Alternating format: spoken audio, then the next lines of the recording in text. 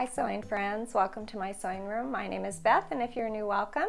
Today I'm working on block number 5 for my summertime sampler. It's called Old Maid's Puzzle.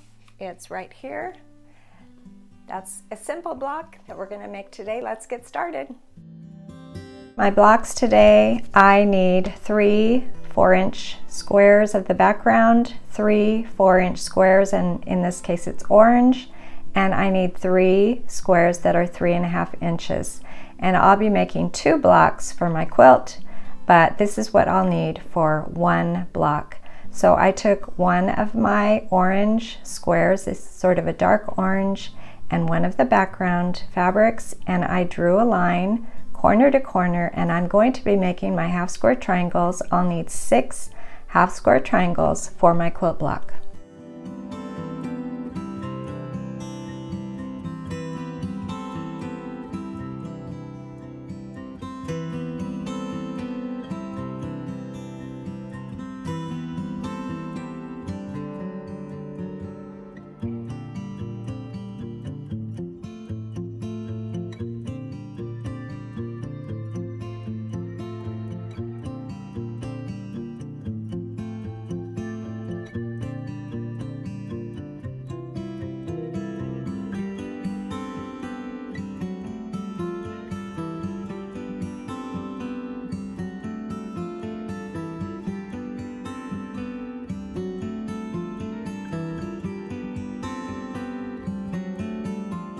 After drawing pencil line on all 3 of my sets here, I put a seam on either side of the pencil line, and then I took my scissor and cut right along the pencil line, so I ended up with 6 half square triangles.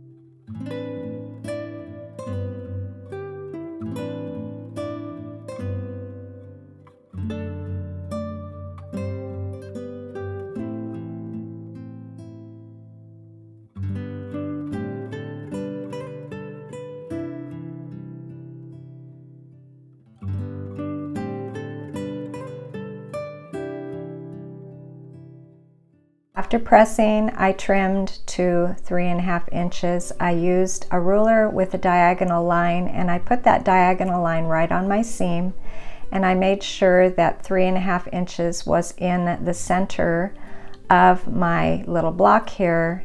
If you have trouble getting to 3.5 inches, if your block is too small, then you'll want to cut your squares a little bit bigger than 4 inches. Mine seem to come out pretty close to 3.5 inches, or a ½ inch smaller than I cut. So you can do any size half square triangle. You just cut a ½ inch bigger for the square that you begin with. Then we sew them together the way we just did, and then I trim to the size that I need.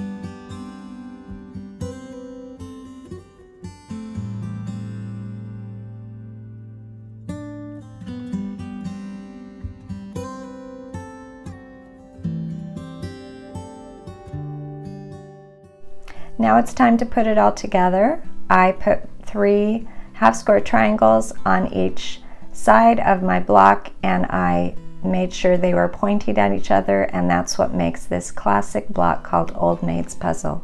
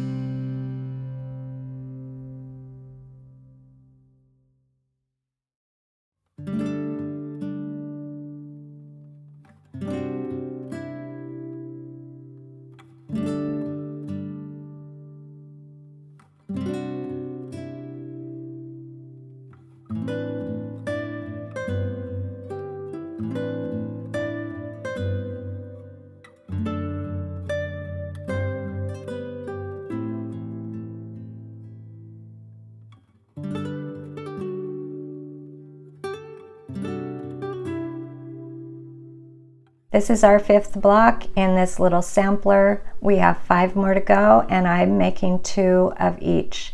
So thank you for joining me today, and I'll see you next time.